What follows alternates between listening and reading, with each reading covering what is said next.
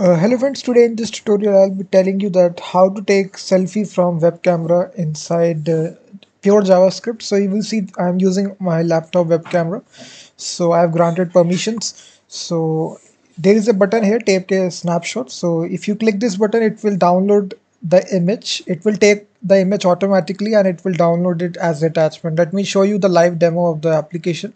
If I click this button, so you will see this JPG file will be downloaded as an attachment. If I open this, you will see it has taken the snapshot, it has taken the selfie, and it has saved that image file and downloaded it as the attachment. So this is a fun little JavaScript project that we will be building here. We will be using Navigator user media API in order to access the web camera, and then we will be converting the canvas into a blob object so that we can download it. So a lot more to learn in this video, so keep watching the entire video. So if you want to get all the source code of this application, you can go to the video description to get all the source code, and you can better follow along with the videos. So I have given the full link in the video description. So this is my blog post step by step explaining all the code here. So let's start the video. And first of all, you need to open your favorite text editor. I am using Visual Studio Code text editor. This is a fantastic editor here for web development. So let me change the title, that is a selfie app in JavaScript. So first of all, guys, what we need to do is that we will be having a simple button here which will be disabled when we load the page for the very first time. So if I open this with live server, so you will see this is, we need to give a label to it as well. So we can say take snapshot. So disabled button is the button which you can't click. So I cannot click this button. So unless I have the web camera on, I cannot click this. So now after that, we will be having a video tag here, which is an empty video tag. We will be dynamically be putting that web camera to it. So just have this video here. And after that, that's it. So this is for the HTML, guys. This is all the HTML that is required. Now we need to write the JavaScript code. So we will not be using jQuery or any sort of third-party library. This is all will be vanilla JavaScript. So just include your script.js file, and inside your root directory, just make script.js and simply write the business logic code here. So first of all, what we need to do is that we need to get a webcam. So for getting the webcam, guys, we need to get the video element, which we can get by document.query selector, and we can pass the video tag here. So we are selecting this video element here that we declared inside HTML. So inside query selector, we need to give the tag name. So in this case, we will give video. After getting the reference to the video HTML tag, we can now use our navigator dot media devices dot, and then there are two methods. First is get user media. Basically, with the help of this, you can get the user's web camera. In my case, laptop web camera or PC web camera, you can get access to the user web camera. So here you can pass options here, video to true, and if you can also want the audio of the user as well, you can also pass audio to true or false. So in my case, I only need the video reference. After that, guys, it returns the promise here. You will see it returns the promise. So in order to handle that promise, we can use .then, and it contains this variable called as stream. Now we need to attach this variable inside our video tag that we have declared here. So this is a video tag, we need to attach this. So we have already have the reference of video here. So we can say video source object. So this is a property that we need to initialize the stream to. That's it. So now if I refresh the application, you will see nothing will happen. So the video is not playing, but as you can see, my web camera light is blinking, the white light, but the video is not showing. For playing the video, guys, we need to return video.play method. So basically it loads and starts playback of the media source. So now if I refresh it, you will see it has successfully got access to my web camera, and now it is streaming my web camera live inside this video tag. So you can see my picture here. So now we just need to take the selfie from this web camera. So we need to uh, undisable this button, which is disabled right now. So now guys, again we will have dot then. So again this dot then will be a function, arrow function. So inside this, first of all, we need to get the button reference,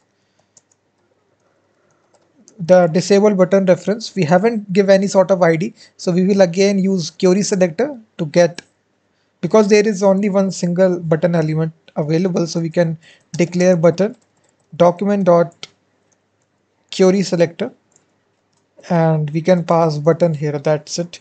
Now in order to undisable the button, there is a property in CSS we can manipulate, which is disabled, and we can give true or false depending upon you need to disable or undisable it.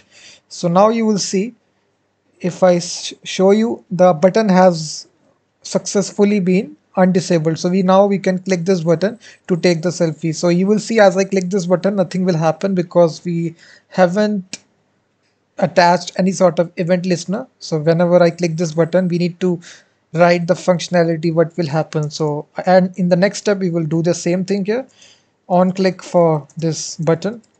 So for attaching the on click, there is a property once again, which is button on click. This is a property in JavaScript. So here we can attach this arrow function. So now in order to do this guys, we first of all need to make two methods, which will be custom methods to, first of all, to take selfie or snapshot. So we will declare this method, which is take snapshot, and after that we again, inside this dot, then it will return a promise, and inside this promise we will pass this method, which is download. So we need to make these two methods. So just outside this, just make function. First of all, we will make the snapshot method implementation. So we can say function snapshot, take snapshot. So here, first of all guys, what we need to do is that we need to create a canvas element here, dynamic canvas element, so that we can take the picture and we can convert to a blob. So first of all, we need to take the snapshot inside the canvas. So we need to declare this canvas variable. In order to create dynamic elements in JavaScript, we will use document.createElement. So this is by the name itself, it creates dynamic elements in the DOM. So here we can pass the canvas tag here. You can also pass paragraph tag, h1 tag, any tag for your choice if you want to create a dynamic element. So after that guys, what we need to do is that we need to get the context. So ctx. So if you want to draw anything on the canvas, you need to first of all get the context inside the canvas. So we will pass here 2D because this is a 2D dimensional. So after getting the context guide, it becomes very much easy. So now what we need to put the canvas width and height. So in order to settle the canvas width, there is a property here, canvas width here. So I think, yes, canvas width will be equal to video width. So we will be equating the both of these two, and same goes for the height as well. So canvas dot height. So this is very important step. You need to do this in order to take the snapshot. So video height. So in this step, what we are doing is that we have taken these measurements here of this web camera video tag. So we are taking the width and the height, and we are just mapping it to the canvas. So that is why it is, this important step is going on. We need to equate these two variables. After doing that, we can draw the video on the canvas guys. So in order to draw something here, we will need to make use of the context variable. So context dot draw image. So this is a method. So here we need to pass our video reference, and then the x and the y coordinate, which will be 0, 0, that's it. Now we need to convert our canvas to blob. This is the most important step. Without that step, you cannot download the image as the attachment. So this is the most important step. So we need to, it will have as a promise, guys. So just see promise.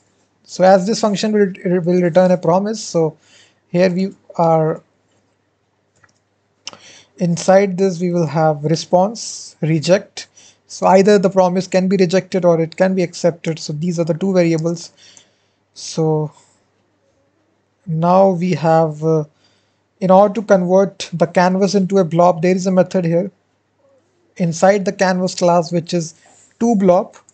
So that's it. So inside this To Blob here, we need to convert our canvas to blob object. So if you follow my blog post, you will see this code here, which is canvas to blob. So here what we need to do is that, so I forgot the new keyword here. So return new promise. So here we need to pass the response here, and then inside double quotes, which will be image dot jpeg. You can also pass your PNG as well, depending upon the extension of the image to be downloaded. You can also pass GIF as well, but GIF is not recommended here. So GIF is not image, it is animation kind of stuff. So now this method is complete, guys. We need to, now if I run the application, you will see it will not download the image. It will take the image in the canvas, but it will not download it as attachment. So I'm hitting this button, but nothing happens. So now we need to also make this download function, which is quite easy, which lets you download the image as an attachment. So basically it will take the blob as a input argument. And now in order to download something in the browser, we will make use of the anchor tag, which is quite easy. Again, we will make this anchor tag dynamically with the help of document.createElement. And here instead of canvas, we will pass here anchor tag, which stands for A. After that, we need to manipulate the href attribute. So when you click the anchor tag, which URL it goes to. So now we need to make this URL, which is, we will using the URL class, and it contains this method create object URL. So here we need to pass the blob variable here. So it will create this dynamic URL, which for every image that you, for every snapshot that you take. So this URL will be downloaded as attachment. So now to give a dynamic name for the image which will be downloaded, it has a download property. So here you can set your image name. Let's suppose I set as screenshot.jpg. And now what you need to do is that you need to click this dynamically, a.click. That's it.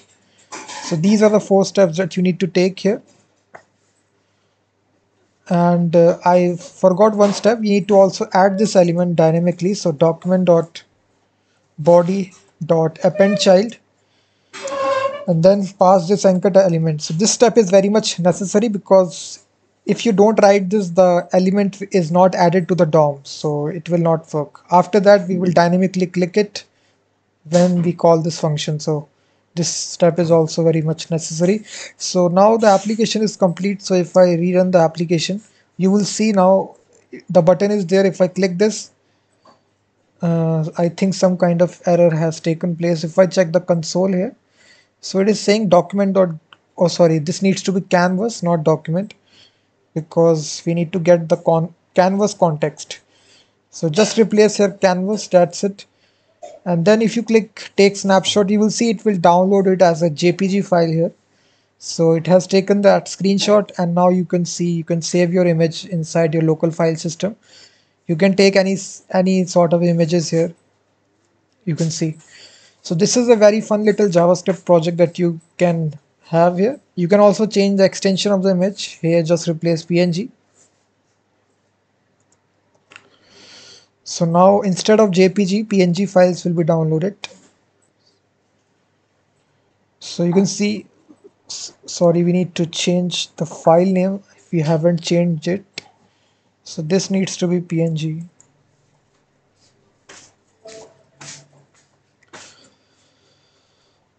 So if I again click it, you will see screenshot.png. So in this way, guys, you can make this awesome little project, JavaScript project, which lets you take images from the web camera inside the browser using canvas to block method. So if you enjoyed this video, then please hit the like button, subscribe the channel, and for this source code, just go to the video description to download all the source code.